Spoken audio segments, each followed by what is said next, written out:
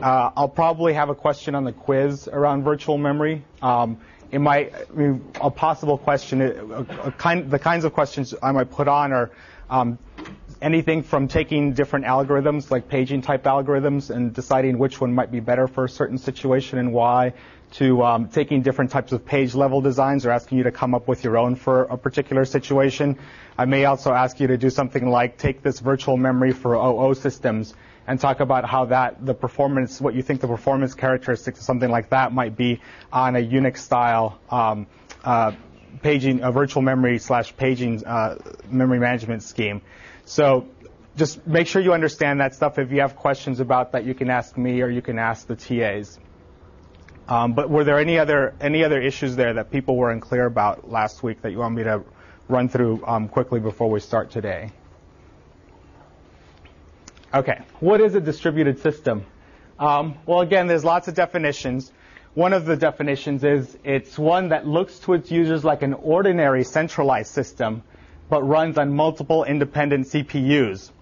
Now, that's a very general definition, because something like that could actually cover, potentially a multiprocessor, like a 2 or 3 CPU machine.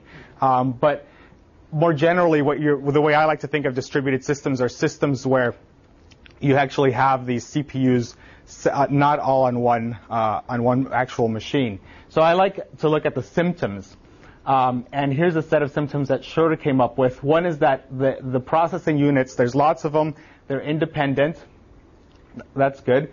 Second is that processors communicate via a hardware interconnect. Typically, that's a network. The processing unit failures are independent. This is important. If you think about the processors this computation substructure out on the internet, one thing that you can't be sure of is that you're always going to be connected to a processor that's out there, and the second is that processor is always going to be up.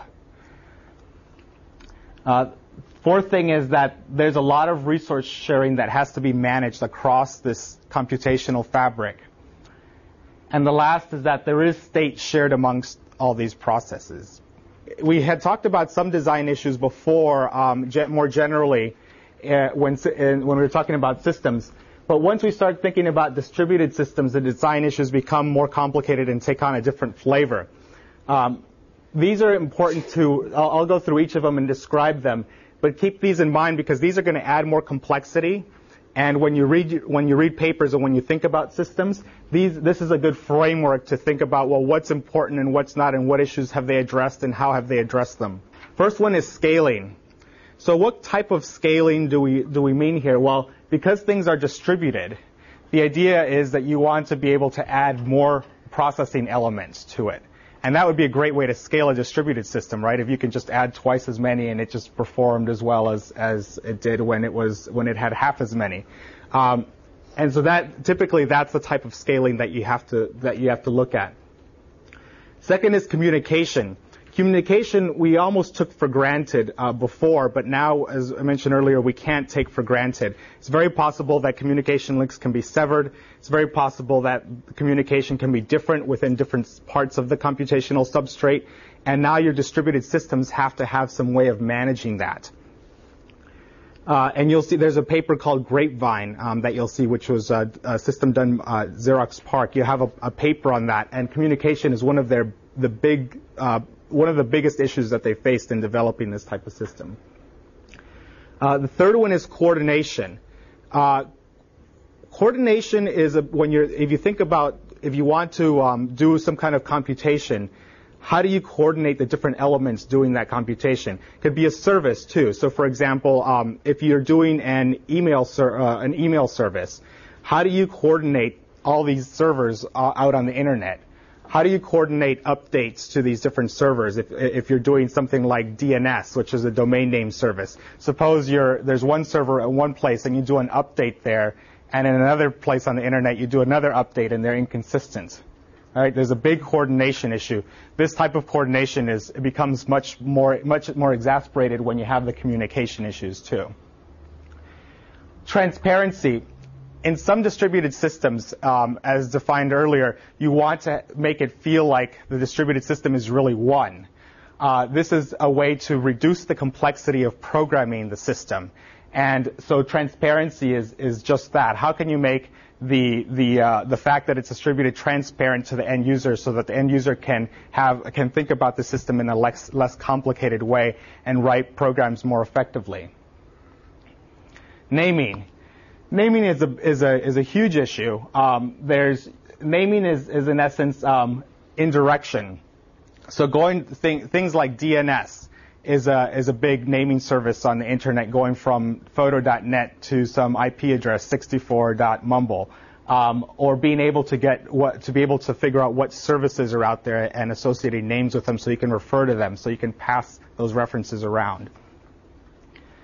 Load sharing. If you have all these independent computational processors around the internet or in your distributed system, how do you effectively utilize all of those resources? I mean, the reason you want to have all these, probably one of them is you want more speed, like SETI, right? SETI wants a lot of speed. How do you make sure that you put the right amount of computation on each processor? And you have to remember that if you don't do that, I mean, remember yesterday we talked about if you put too many processes on one particular server, what happens? Well, you can start thrashing, right? So you have to be aware of how to load share between your different processors. Consistency. So if you have computation state spread throughout the whole distributed system, how do you make sure that the data is consistent? So I mentioned earlier, what happens if you go to one server and you make one change, and you go to another one and you make an inconsistent change? Right, then you have an inconsistent system, and that can happen, and it will happen. And so your system has to have some way of being able to manage this inconsistency, so that the people who use the system actually don't get hosed by that, and they see a consistent system. Failures can happen, anytime, anywhere. They're not necessarily ones you can control. You can have lightning strike. You can have people go into tunnels and cut fibers by accident, and you don't know when how long. You can never predict how long a failure is going to last. A random failure is going to last. Security becomes even more important, as we've seen on the internet, especially. We've had hackers come in and do a lot of denial of service type attacks. If you offer services on the network, someone could come in and try to hijack that service. Someone can try to hijack your servers. Because you don't have direct control over them, security becomes even more important. Heterogeneity really mixes all of this up. The big problem with having all this distributed system like an internet, is that you have machines of different types, of different capacities, having different policies of use, and having different architectures. I mean, everything can be different, and so your distributed system, the way you design it, has to take that into account. And the last one, which is becoming more prevalent, is mobility. So think about something like WAP, right? You take your phone and it's web-enabled, and you can go from one place to another. Or think about something like 802.11b, which is this wireless. You guys have seen these airports, Apple airports, with these wireless cards. You use it. And imagine having a laptop where you take one of these around, not just in a building, but across the U.S. There's a lot now that a distributed system are becoming more and more mobile.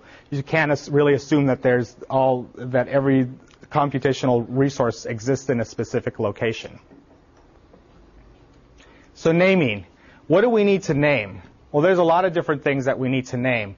There's processes, there's services, there's hosts, there's objects if you're doing anything as an object-oriented system, and there's groups of these things also. And when you think about naming, there's a process called binding. So binding is discovering and associating a name with one of these processes, services, hosts, objects, etc. You'll hear that term. You'll read it in some of the papers. And when someone talks about the binding states, they usually mean the two-part, this discovery and association. And an example of that is DNS. When you go out to the internet and you give an actual name to your server, to your clients, your Netscape or your Internet Explorer, it has to go out and figure out what the IP address on the internet of that server is. And so it has to discover that, and it has to resolve that into an IP address, and then it can bind it and then go and grab some data from that server. We're going to actually have a lecture on naming next week. It's important. There's lots of different reasons why you'd want to do that. In Nutella, when you guys did that client, you probably had some naming issues there, right? Like how did you do discovery of the servers out there? Everything was IP. What's that? Everything is IP number and IP number. So how do you get those IP numbers? There are services that provide lists of active. Right. And so how do those services provide that? By using the polling protocol, the ping and the polling protocol. So there's a protocol. There's a sense of you have to go out and get those IP addresses from somewhere, right? And so that's again discovery, and now your name happens to be the thing that you get back is this IP address. Communication. This is one of the most difficult aspects. So what makes communication difficult? Well, when you're communicating, the messages can have a lot of different characteristics. There's a length, some are short, some are long. There can be priority. And there can also be streamed or non-streamed. So let's think about the last two there. Priority. Well, why would you want to have one message have priority over another? And but why? Can you give like a concrete example, like a practical example of why someone would want to say, I want these packets to have priority over these other packets? 911.com. So any type of emergency services over the internet. It's funny you mentioned that because the other day we were talking about the earthquake in Seattle. And it turns out that I have a friend who knows these guys at the U.S. Geological Survey out in California pretty well. And they have all these sensors all over the place. And they actually have up to like 30 seconds notice of when an earthquake's going to hit. And these alarms go off, and so they just get on. They're already in their safe place when these alarms go off. But wouldn't this be a great service on the internet, right? If you had your AIM client and you had this thing come and say like an earthquake's going to hit you in 5, 4, right? I mean, wouldn't you rather get that than like your next 3 junk email, spams or something like that? Well, that's a great example of a service that I would think would probably is one that you would see coming up. What's another good example of priority? Let's just think about the type of system, why you would want to integrate priority into a system. Sending video signals is something that has to receive as a group, otherwise you can't view it. Good. So if you're getting email versus video, you probably would rather the email, for example, wait for you to get your next video. Mm-hmm. Or it could be exactly the other way around. You might want to get the video, but it's going to clog your system up, so you just want it to be low. Good. You might, if you're in a low bandwidth connection, you might have that issue. So you might want to tweak the priority. One other thing that you guys that you may run into is increasingly these days in businesses they have gold level customers, silver level customers, and bronze level customers, right? And wouldn't it be cool that if you were a gold level, if you were the Amazon, buy where you bought a book every day, wouldn't it be cool if Amazon gave your packets priority over somebody else's, right? And there's ways that you can do that, both on the server side, but there's also with the new Internet 2 protocol, there's going to be ways that you can do that throughout the network. Streams. What are streams? What are streams? You've all heard of streams, video streams, right? What makes a set of streaming data different than a set of like email data or it's continuous? Okay, it's sequential. What else? What's the typical thing what do you do once you get the stream? Act on the data. You process it. You act on it. If it's a video stream, you put something up, and then what do you do with that data typically? Discard it. You typically just throw it away. Now, why do you throw that away? You've already done whatever it is that you want to do. You've already seen it. Another thing is that a lot of times that data actually it takes up a lot of space. So if you're getting this video, do you really want to store gigabytes of video on your hard drive for all the video that you're watching or you're going to be watching? Probably not.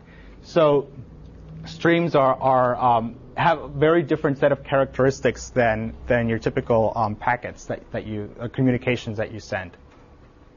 Now, the properties of the communication medium are going to affect the performance. So I don't know how many of these you guys have got into, but who can tell me the difference between bandwidth and latency? Have any of you heard those? Sure. Yeah. Have those somebody who? Yeah. Bandwidth is how much you can get through at once. Latency is more like how long it takes to start. Okay, good. So the analogy I like to use is one of pipes. If you think of the internet as this pipe, bandwidth is what the radius of this pipe is, and latency is how long this pipe is from one end to the other. Okay, so if I'm doing video, what do I care about, bandwidth or latency? Bandwidth. If I'm getting streaming video, I care about bandwidth. If I'm trying to have a phone conversation over the internet, what do I care about?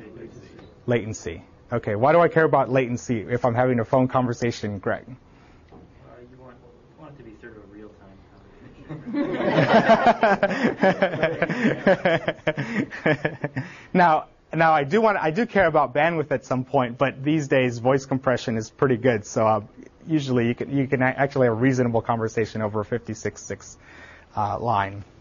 Would you consider the phone conversation to be not streamed since they come in little packets, separated, and you want them all? I mean, I guess everything comes in little packets. Yeah, everything comes in packets, and I would think of it as a stream because it's stuff that there's no reason for you to want to store it or process it once you've heard it once. Process once, discard. Unless you are, government or something and want to keep this stuff around. So with something like the video phone, then that's where you really want both. Right? That's right. That's right. And video phones, they've been trying to commercialize those things for so long, and the problem is a lot of network. It's hard to have both good bandwidth and good latency. Right. That's. But you can have, say, a real-time conversation, but delayed, like video images, right? In other words, could the conversation be real-time, but as he's saying it, you're not actually saying it? And that's one of the optimizations, and you'll see that on video, typical type of video conferences. A lot of them these days have that. They'll sacrifice the video, but they won't the audio. Right. And they'll give it priority. They'll give the audio Right. packets priority over the video packets in that case. Multicast. Who's heard of multicast? Multicast. One source, multiple destinations. That's right. That's right. So why is multicast? How does that help us? What's so good about multicast? If you can find a common path segment, you don't have to generate as much traffic over that one path segment. You just have one message. You just split it at the end. Right? Okay. Good. There was it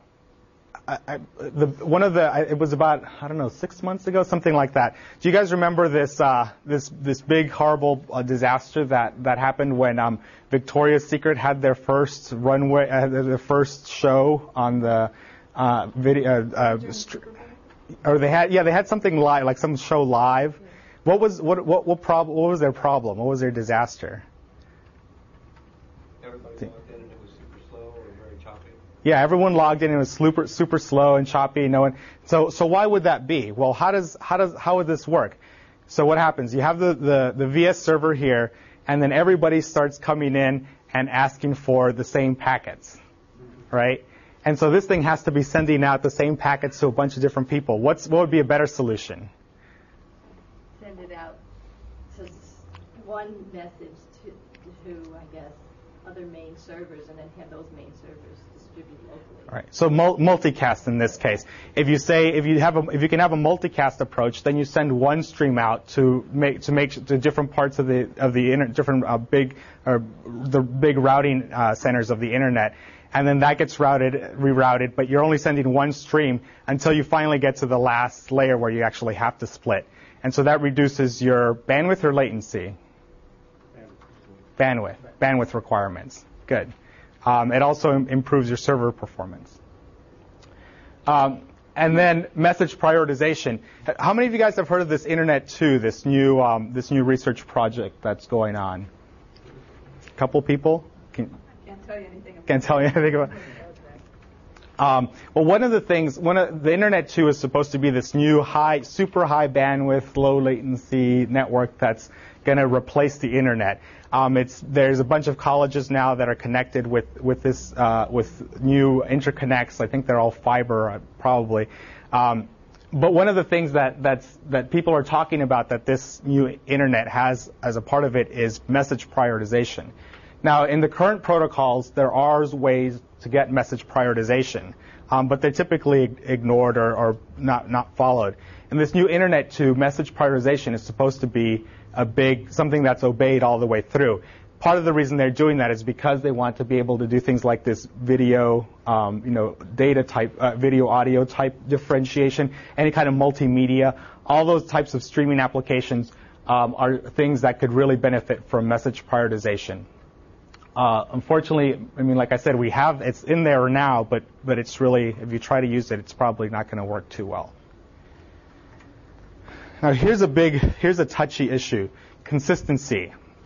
It's going to be one of the most difficult issues to deal with, and it's going to be, for example, in this Grapevine paper that you guys are reading. You really have to understand how you should try to understand how they manage consistency. Now, the problem here is that network links can fail at any time. It can be intentional, it can be unintentional, but they will fail at some time, and we don't know how long they'll fail. And so typically what people do is they say, oh, this is easy, what we'll have is replication. And what we'll do is we'll replicate the data strategically throughout our distributed system, and that way if it gets cut off, right, if something gets cut off, then the two pieces that are cut off can keep going on without having to worry about when this link comes back up. And people can replicate. You can replicate data. You can also replicate computation. If you send, if you're SETI, you can probably send, a couple. You can duplicate your computation in hopes that to make sure that one computer at least will come back with the answer. If you think that actual processors are going to go down too. Now the problem with that is consistency. So what happens if these two, if there's a network failure and these two entities are sub-distributed systems are operating independently? Now, consistency is also an issue even if there is a connection because there's propagation delay, right? So if you're on one side of the internet, on one side of the coast, and someone else is on the other side, and you try to update some database with inconsistent data that's inconsistent, you might be able to do it, especially if there's a network link that's been cut. So how do you resolve that? Well, replication, actually, there's lots of research behind how to do that using replication. One of the ways that's typically used is some kind of voting scheme or what kind of majority scheme. So what happens is the person the system that has the most hosts that agree that this is the right answer is the one that wins. Another one is a time-based scheme, which is the most recent update is the one that wins. All of these different approaches have trade-offs. And you'll be exploring some of those in the Grapevine paper. But in essence, once you have replication, one of the things that one of the trade-offs is that you're going to have less effective resources. So if you're replicating data everywhere, then that's more disk space or more storage that you have to use that can't be used for something else. If you're replicating computation, which is more rare, you're getting less processing power overall. The trickiest thing here is how you manage extended failures. And a lot of systems, assume that the failure isn't going to be for a long period of time, but you never know. Load sharing. Again, another active area of research.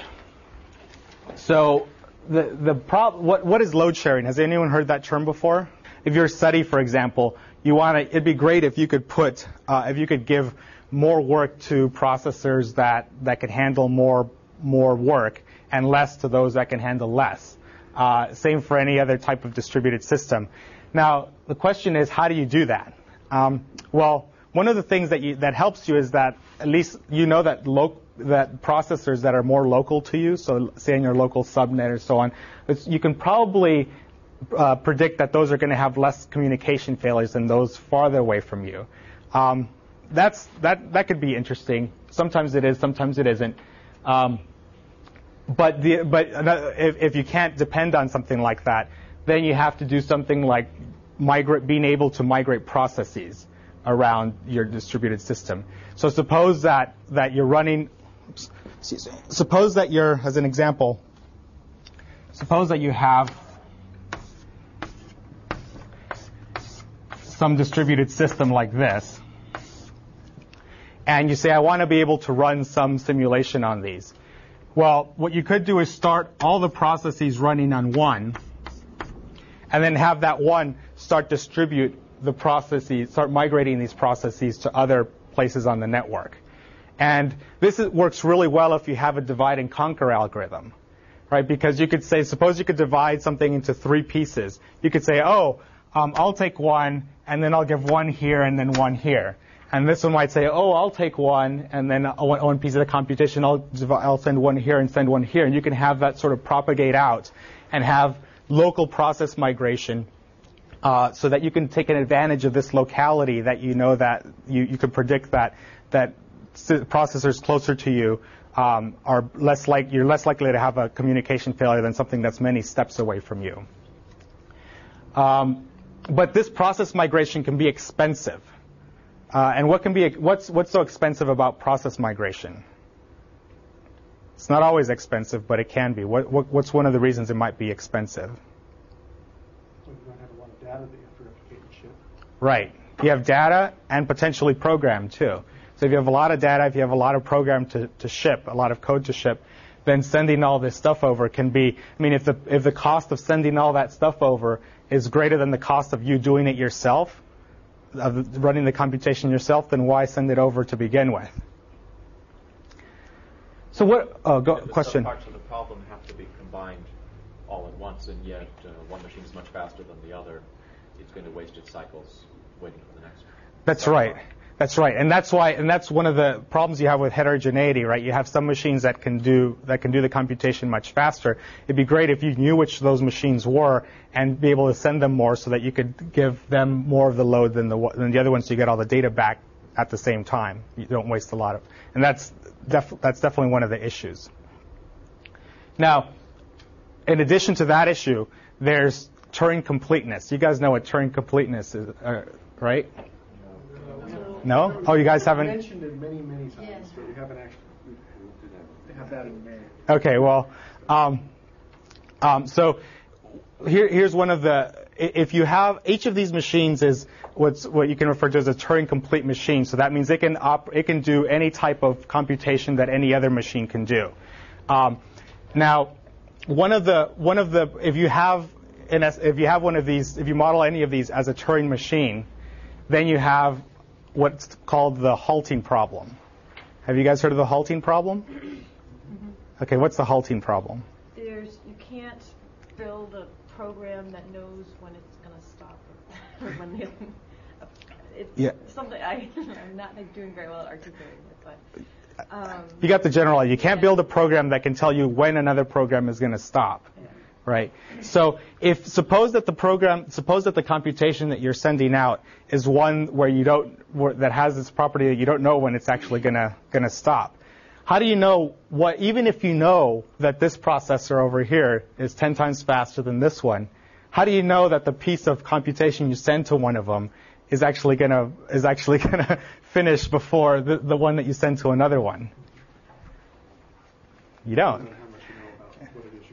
That's right. If it's a very regular thing. Something like the SETI where you're just running a set of fixed computations, right? You don't need a Turing complete machine to do that. You can probably use some kind of modified state machine, and so you actually have a good idea of how long it's going to take. At least your predictions can be pretty good if you know what the resulting hardware is and what the load is.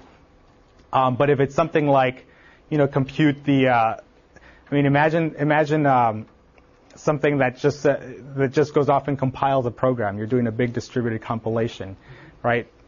You don't know when it's necessarily going to stop, or what pieces of code are going to be harder to compile than other pieces.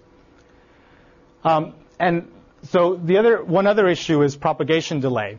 And as an example, let me show you why that's an issue. Suppose that you actually had a computation that was well behaved, so that you could predict, how long it was going to run on one machine versus another.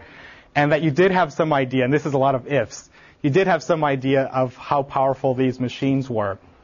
Well, the last piece of information you need to know to distribute the load well is how loaded the machines were right now at any point in time.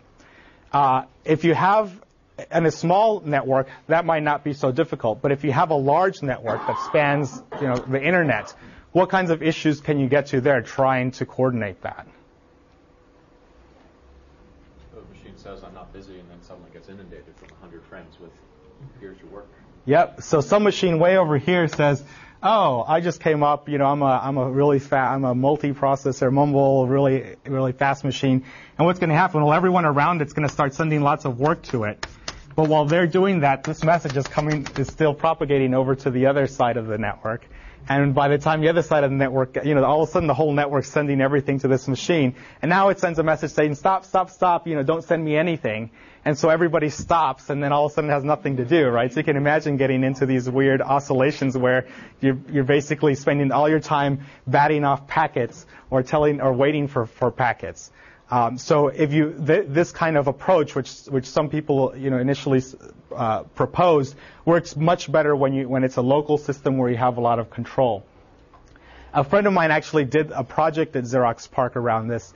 His name is Carl Waltzberger, and he had this great idea, which is that you treat all of these as the way that you assign the load is everybody has money, so to speak, and you do some kind of bidding for these resources. And he did actually a whole thesis on this, and is quite nice. If you guys are interested, I can point you to it. But one really nice thing about reading something like that is it gives you a good sense of what all these issues are and how he went off and batted down a whole bunch of them. He's a great guy, really smart. And let's start off by talking about remote procedure call. How many of you guys have heard of remote procedure call? A couple. This was a notion that was introduced at Xerox PARC about 16 years ago. And what it does is so everyone knows what procedure call is, right? You call something else. Remote procedure call, RPC, just abstract the notion of where a computation runs. So the idea there is when you call something, normally you know that you have some idea that it's going to run locally. Under RPC, it actually may run anywhere on the network, and you'll get your answer back to foo, just as if you had run a normal procedure call. So let's think about that. Now that we're doing remote procedure call, the standard semantics of procedure call, there's a lot of assumptions built in that we can't have built in anymore. What's the key one that we can't assume anymore? What do you always expect to happen when you call some procedure? That it comes back, right? Can we assume that anymore? Can't assume that anymore. So the computation can fail. And there's different ways that it can fail. And some of them may be predictable in advance, some of them may not. But now, when you call a procedure, you have to be able to have some way of specifying what happens if this procedure doesn't return. So what's one way? Can anyone give me an example that we could change a procedure call by adding some other? Let's say we add another argument that helps us control this. What kind of argument would that be, and what would the semantics be of the resulting procedure call? Let's take a guess. Okay, timeout. Okay, and so how would that work? Well, you specify how long you're willing to wait for a response, and after that it decides, oh, okay, fine, it's dead. Good. So one thing you could do is to say, well, I'm just using scheme syntax here, let's make the first argument here be a timeout value. Seconds or whatever you want. But the point here is that the semantics are now, if you wait for more than this amount of time, then you generate an exception or do something depending on the programming language that allows you to know that this procedure call failed. Now at that point, what are your choices? What can you do if that procedure call fails? Retry. You can retry. You can call it again. What else can you do? Give up. You can give up. You can try to run it locally if the reason you were sending it off was because someone else it was a tough computation to do. Well, you're not going to get it from anywhere else, you might as well do it yourself. There's a couple options. You can do whatever you want, but those are the two typical types of things you might want to do. There's this notion of blocking versus non-blocking.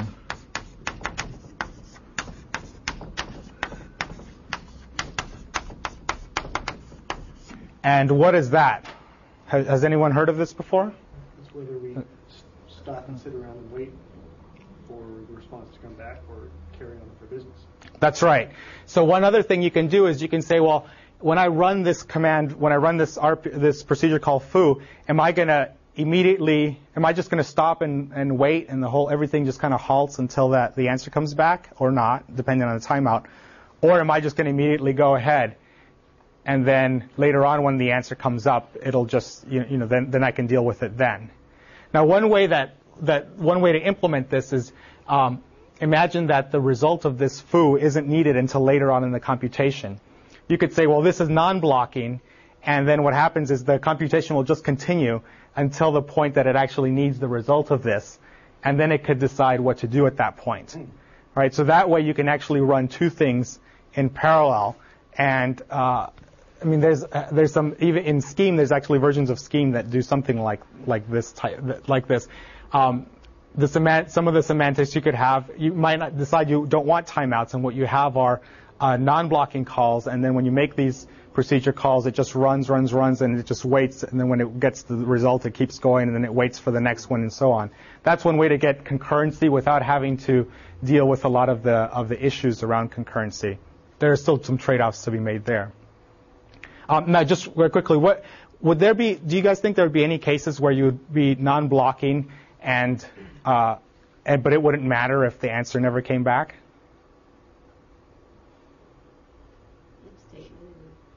There's a later if statement that would use the result in the condition that the if wasn't met. Yeah, that's a good one. That's a good one. So if there was suppose you're getting some input from a user, right, and the user hit connect or click to do something, and then so you're going off to do something, and then later on the user hit cancel, right? You would never need it. There's a lot of different, but there's others that you might be able to think of, but there is both of these blocking versus non-blocking. That's an important distinction that you have to make, and when you're looking at an RPC, you have to understand whether the RPC you're using supports that. Another one is synchronous versus asynchronous.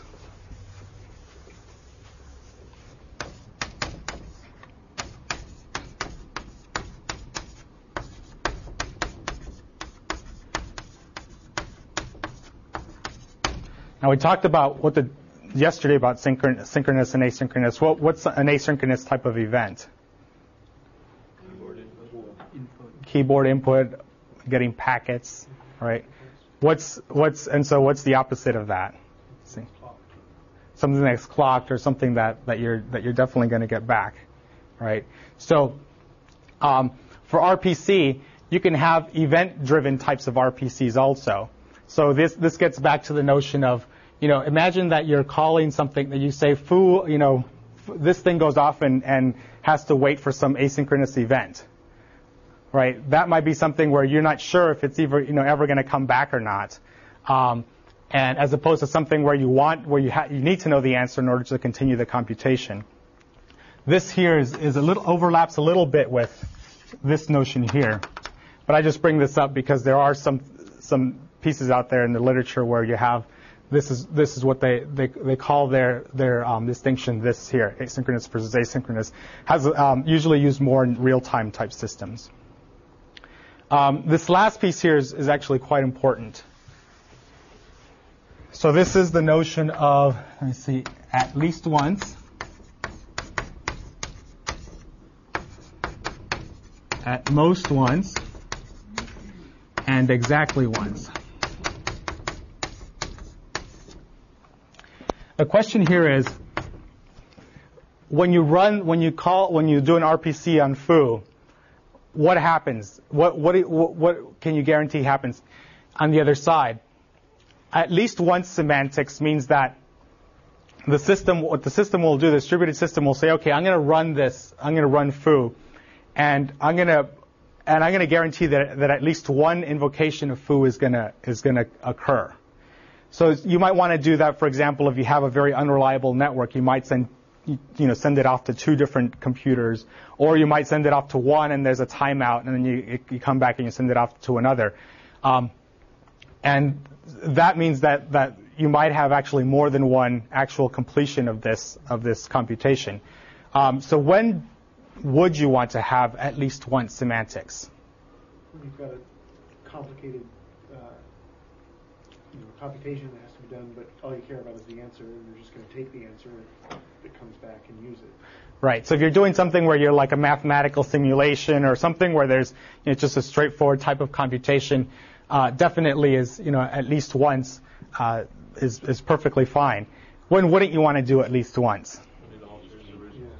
Yeah, when it alters data. So when you have side effects. So think about your ATM machine, right? If you hit the ATM withdraw button, and it says and it does an RPC out to register that with your bank, you probably don't want at least one semantics on that, because you could have lots of withdrawals registered, even though you get money once out of the machine. What about at most once semantics? Now that we know what at least once is, what do you think at most once is? Well, I don't see the use for it, but I'm going to send out a single request. That's it. So with side effects, we would send out at most once. But this is at most one attempt, or at most? Most once execution. So we actually have to avoid a timeout. If there's a timeout, we'll send out another RPC because we didn't succeed. Well, you have to be a little bit careful, because when you have a timeout, unless you know why the timeout happened, if you send out another one, you might get at least one semantics. And therefore run it. Yeah, because imagine you send off a call, and then the network, someone cuts the line, some guy in some manhole cuts a line. And so this line, your network connection may be severed to that part of the network for hours. And so then you send something off somewhere else. In the meantime, both of these might have succeeded, right? If you know that the timeout happened because of the actual computer on the other side, it was down, then that's okay. But it's usually you would get something back instead of having the timeout exception if that was the case. So there's a distinction between at most once and exactly once. Is a business letter comes to you and it says return if not a deliverable to the addressee. Yeah. You'll take over. Yeah. I mean, there's all sorts of things you can do with acknowledgments to try to know whether the machine on the other side got it. There's always some room for failure, but in general, you can make some assumptions that are pretty safe about timeout and getting acknowledgments back. But the key here is the difference between these two is that in this case, if you have at least one semantics, then they can be one or more invocations of that procedure. If you have at most once, then you had either 0 invocations or 1, but you don't have any more. And then the third one is exactly once, which is that this thing's going to happen, and it's going to happen at some point, but it's not going to happen 0 times. It's not going to happen more than once times. It's going to happen exactly once. What's an example of something that we don't care if it runs 0 times or 1 time, but we do care if it runs more than 1 time? Anything that modifies state type data. Why would it be all right for it to run 0 times? I can understand exactly once, but 0 times doesn't seem to make sense. Well, 0 times, one of the cases is that after you try to run it, if the result of running it doesn't matter. So suppose one of the things you wanted to do was to send out, think about streaming, right? Remember, with streaming, if you don't get some packet, then at the right time, then what use is it at that point? So think about the things that you would want to use for at most once. Think about things that aren't going to matter after some amount of time. And but that if you do it twice, I mean, imagine you get all this jitter, and because you're sending you're processing, all this voice data or this video data, right? You don't want to be sending lots of frames if you're using some kind of distributed system to do all the video processing for you. So that's a kind of thing. Anytime where you just the time value of the data is a good example of that. And exactly once is probably more like your ATM. Right, where if the ATM gives you the money, you want exactly once type of semantics if you're doing RPC between the ATM and the server that's managing that particular bank's ATMs or the system. It's allowed to fail then at most once. sort of could work, right? I mean, it would be okay if it told you we couldn't do that transaction, but no money gets deducted, right? I mean, it's on the ATM, if it says, sorry, couldn't do it, try again later, as long as no money is deducted, that's not such a terrible thing. Yeah, though. The only terrible thing happens when it deducts more than one. Well, the interesting thing about that is customers get very upset when they go to the ATM and they don't get any money. So typically the way there's actually some interesting papers around these, how these ATMs work. What they'll do is if you're authenticated, because they take a picture of you and everything, if for some reason the link goes down, which it can, they'll actually give you the money and then try to run the transaction later. Because they assume that most of the time it won't be a crook there taking this money, and that way the customer doesn't get upset. And so, in terms of retaining the customer service costs and retaining the customer, I guess it ends up working out for them. So this is if you want to rob an ATM machine, right? Cut the link and. Is there a way to do an exactly once where you actually send out the RPC to multiple servers? But then somehow there's communication so that as soon as one of them succeeds, the rest of them give up? Or does it necessarily mean that you only send it out to one person at a time with at most ones? Yeah. You typically, in all of these, you typically just send it out once. And that's because if everyone was sending out multiple requests, once at a time. What you'll do is you'll send it out once, and then if you get a timeout, then that's when you have to decide what you do. So if you get, for example, in at least once, if you get a timeout, it's always okay to send out another request. What you don't want to do is just keep sending out a whole bunch and then wait for something, because if everybody does that, then you've effectively reduced your overall processing power very quickly. So one of the assumptions that RPC makes is a client-server type of framework. And the RPC infrastructure has to implement a bunch of different pieces of it. So let's see what that actually looks like. So at one side here you have a server. On one side you have a client. And then you typically have some kind of discovery server somewhere out here. So what happens first? Well, the first thing that happens is the client needs to figure out if it wants to do this RPC, where these servers are out there that it could send this to. So there's some communication that goes back and forth here, and the client will say, I'm looking for a service that computes, extraterrestrial, SETI type things, or I'm looking for a Kerberos type server for authentication, whatever that might be. Now, once the client has that, it knows how to address this server. So it makes a call.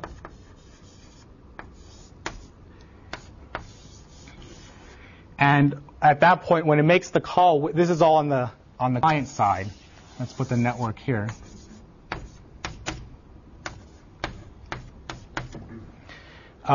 When it makes the call, it does what's called marshalling.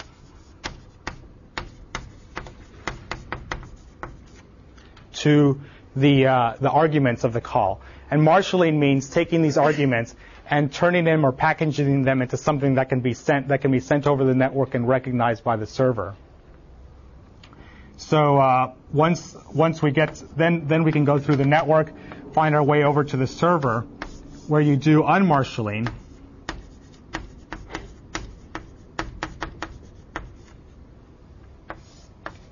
The server then gets this request, processes it, and then you have on the return trip the same type of thing. You have your marshalling through the network, unmarshalling, and then a return.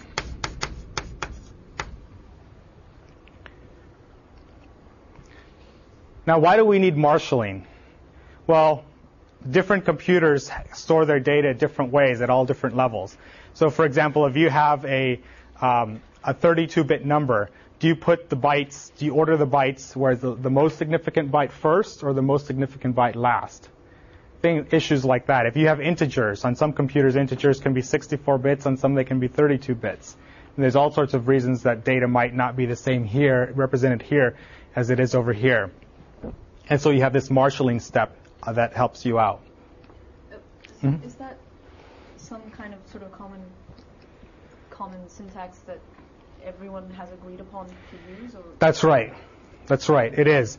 Everyone who's in the system has to agree to the same type, the same schema, or the same way of marshalling and unmarshalling it. And you have to decide what types of arguments can be marshaled and how they're represented. All of that has to be very well defined. And you'll see, if you look at Microsoft.NET, which is the most, the newest, snazziest version of RPC, you'll see that they do a lot of work in this marshalling, because they do things like in Microsoft.NET, you can have lots of different languages. You can have these servers, the services written in a variety of different languages, Scheme, C#. The idea is anything. Java, anything goes. I don't know if Java, because it's Microsoft. But and the client here has to be able to marshal things, and they have to be unmarshaled back and forth, regardless of what language is being used over here. What's the role of the discovery server again? The role of the discovery server is for you. The service here is for you to figure out what server out there provides the service you're looking for. So if you say, I want a Kerberos server, well, if you know what it is today, tomorrow it might not be up. It might be, or there might be some, maybe that one had a bug and they shut it down and someone else brought a different one up. Maybe there's one closer to you. Yes. So that server has to already be registered somehow in the discovery server. Yep. So that actually, when a server, and actually we're going to get to that piece of it also, is the whole registration. But this is just here. This is the generic how RPC works through the network. Now, there's a couple other pieces of this. You really want some kind of support to be able to do all this work for you. So typically this is done by the compiler or the linker. And what happens is that this step here, all of this actually, all this is done by a component called the stub, which is generated by your compiler or your linker. And the stub, what it does is when a client does a procedure call, there'll be if this is a registered remote, something that can be done remotely, the compiler or linker can generate some code that makes it look to the client, to the process or thread that's running, as if this is just a regular call. And depending on, it might integrate a variety of the semantics we talked about before, but that depends on how you design this. But what it does is it implements all of this. It implements the discovery aspect of it. It implements the marshalling. It implements the unmarshalling. And so that way, when you're writing these things, it just makes it a bit easier to use. It also makes sure that some of them handle some concurrency issues that you might have when you're calling back, when you're doing the RPCs. Now, RPCs is used by NFS and AFS, which is the Andrew file system, but X doesn't use it. So there's lots of different ways that you can do distributed computation. This is one that's common, but there are many others that people have tried. So getting back to this part down here, anytime a server comes up, or if it goes down gracefully, it has to interact with some kind of discovery service. And typically there's discovery servers which around the internet or around the network that you're dealing with. And what they do is each server has some list of services that it provides. And typically these services consist of two parts. One is the name of that service and the version. And the name, these are typically integers. And what it does, the server will take this and go out and hand it off to the nearest discovery server. And then that discovery server can propagate that to other discovery servers.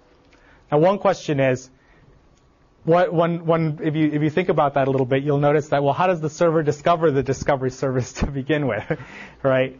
And at some level, what ends up having to happen is that something has to be hard-coded in, or there has to be some protocol for doing that. Like, for example, you send out some message out saying, I'm looking for a discovery service in some, just as a broadly, like a multicast message or something like that. There's an example of this type of thing is when you're, how many of you guys, have you guys done any sort of home networking? Do you guys have any home networks, or who has networking experience here?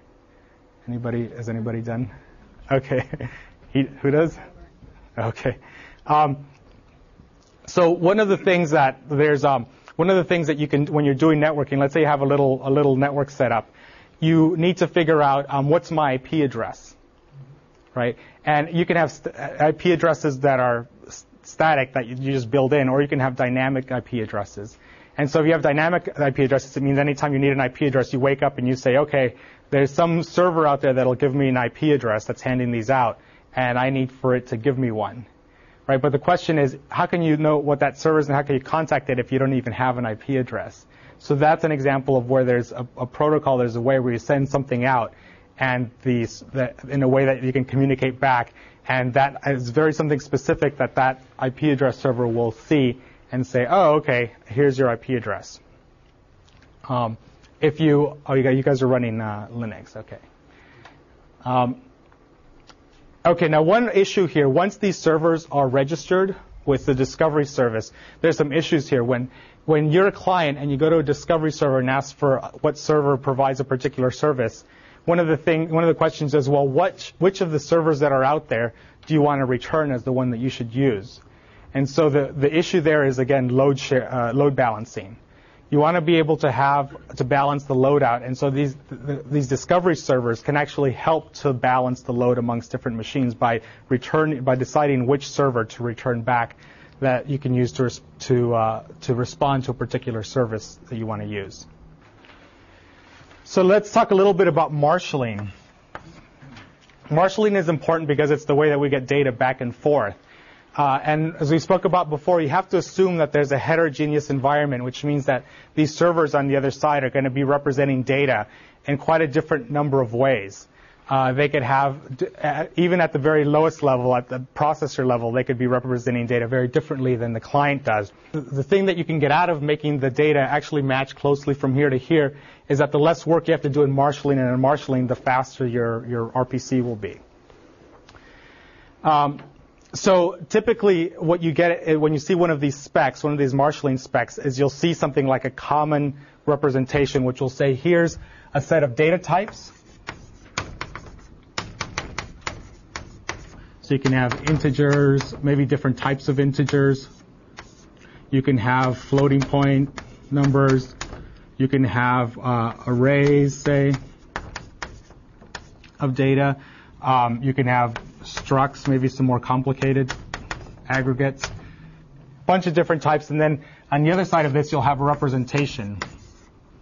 And one type of representation is to just say, well, if we have, say, 16 different data types, you could have a tag that tells you, for each of these, that tells you 0, 1, 2, all the way down, that tells you what the data type is.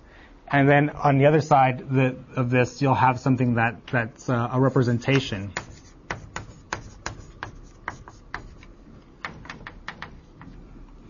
And it'll say, for example, for a floating point number, here's how you represent it. You have to represent it in 64 bits. The first, few bits are this part. The second few bits are this part. This is the exponent, and so on. And so this is what, when you read these specifications, this will be the meat of that. Now, one question is, what do we do about pointers? So pointer, points to somewhere in your process's address space. You can have a pointer in the client here that points to some place in memory. What do you do about pointers? Do you want to send those around? Maybe, maybe not. But in general, what's the hard part about sending a pointer? What happens if I do send a pointer and I have something over here? Let's just hypothesize. Let's say I had something that was a pointer and I just, said it's 32 bits. 32 bits of memory plus some process ID.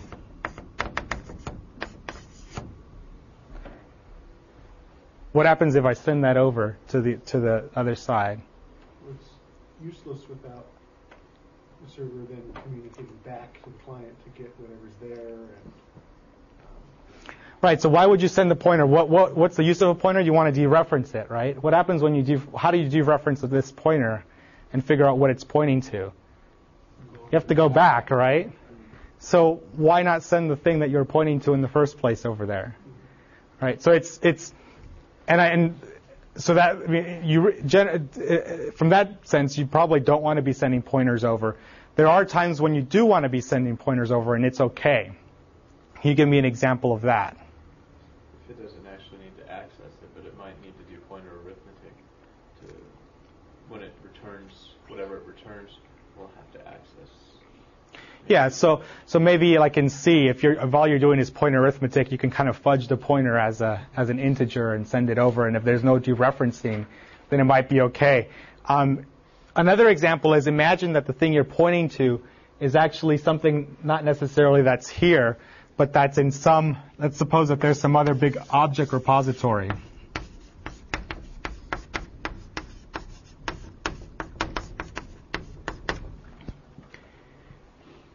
So in the virtual memory for object-oriented systems, they talk about these object-oriented systems. There's a lot of research that's actually been done on having these gigantic, replicated, available object repositories spread around. If you're sending pointers into these that reference objects, then, well, this thing is supposed to be distributed and available, etc. So if you send a pointer to one of those, then it might not be so bad to do that, because then you can just reference it here. In fact, the server might even have a local copy, or could cache a local copy. So you have to be very careful with pointers, but there are times when it doesn't make any sense whatsoever, and there are times when it actually makes a lot of sense. So, Luis, do you determine locally then whether or not to make a remote procedure call just based on sort of the overhead of sending all of your argument data out versus whether it's faster just to do something locally? Yeah, that's something. If for example, if you're doing a big computation and one of your objectives is performance, then you'll have to take that into consideration. If you want to send, the cost of sending that out shouldn't be greater than the cost of doing it yourself. And if the thing that you're sending out is this big hunkin' array, right, then that server better be doing a lot of work on that array, or else you might as well just do it locally. Now, one thing that can happen is you can get exceptions, and when you do this call, you might get back exceptions. One of them might be a timeout. One of them might be an anticipated failure.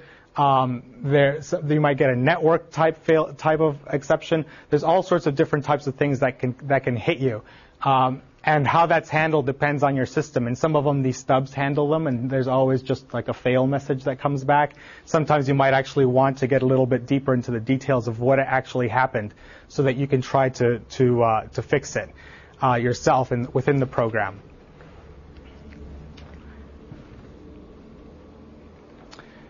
Okay, now that we've talked a little bit about this type, about RPC, I want to close up talking about end-to-end design. This is a debate that actually started off a while ago and is still going on. And it's one of these key debates that's very good to understand, because it'll permeate any kind of system design that you do. How this first idea, this end-to-end design idea first came up. So when they were when trying to decide what kind of protocol to use on the internet, remember back in those days, what did people do with the internet? Well, typically they would log on somewhere. That's what you used it for. You'd log on to your machine here, your server there, your server there. You might do a little bit of FTPing, but there was most of the users used it in some form or other for these sessions. So the idea of a session, if you imagine trying to build the idea of a session into the internet infrastructure itself, what would that mean? Well, a session is a lot like a virtual circuit, like the phone company does, right? It just opens up a dedicated line, connects the two together, and then you just go from there. And what's great about that is that once you have that line, you know that you have a certain amount of bandwidth. You know that the performance characteristics become a bit better defined. So if you don't have, for example, if you don't have enough bandwidth or if there isn't enough capacity, you'll get a busy signal, just like the phone. So imagine if you try to build that type of thing into the internet, where every time you made a connection, you ended up creating, in essence, a virtual circuit like the phone companies do when they connect two parties together. Why would you want to do that? Well, one of the arguments being proposed at that time was, well, everybody does it for this, and everyone's always going to want to do it for that, and it's expensive to implement, and software, you can come up with a bunch of other reasons why they might say that, but they basically wanted that at the lower layers of the internet. Some other folks on the other side, and you'll read one of their papers, had a different idea. They had this end-to-end argument, which is that these functions that you want, like sessions and flows or whatever else might be, most of them can actually be built on top, layered up on top at the ends where they're being used.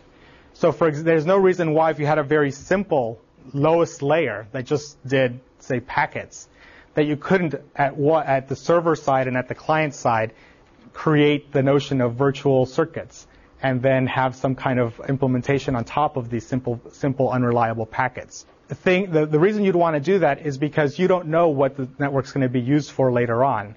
What happens if, for some reason, people stop using it for sessions and start using it for something like HTTP, which they didn't know about back then? What would happen to the performance of the internet if every time you made an HTTP connection, that was supposed to be a virtual connection like on the phone? If you managed to get a connection, the performance would be great. If you managed to get a connection. Yeah, but imagine when you get a page, when you download a page, some of these go off and, they talk to DoubleClick, they talk to a bunch of different servers. So, think of it another way. When you dial a phone number, how long does it take for you to actually get connected? Is it a millisecond or is it more like a second? It's a little bit longer, right? Imagine if every one of those times you went off and you had to get a URL from somewhere else, it took that long just to set something, just so that you could download a little, a tiny little GIF from somewhere. It'd be horrible. So what the argument here for end-to-end design is try to keep the middle part, the substrate that you're building, as simple as possible, and only build up functionality at the ends where you actually need it. This will give you more flexibility, and it'll leave the intermediate pieces available for better performance, better optimizations. There's a paper you'll have to read about this. I'm just bringing it up in lecture because it's just a very fundamental design concept that's helped us greatly in terms of being able to scale out the internet. And this is one of those papers you guys should really enjoy, but also try to get a lot out of. You said that this question about end-to-end design was sort of an ongoing debate. Although it looks like for the web, at least, that end-to-end design is clearly the way to go. So what is the ongoing? There's the internet too. That's the other thing is, the argument is resurfaced with internet too. Is what kind of functionality do you want to build into that?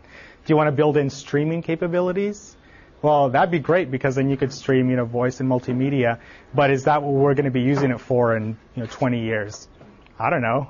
20 years ago, people thought everyone was going to be using sessions. That was going to be the majority, and everyone was completely convinced.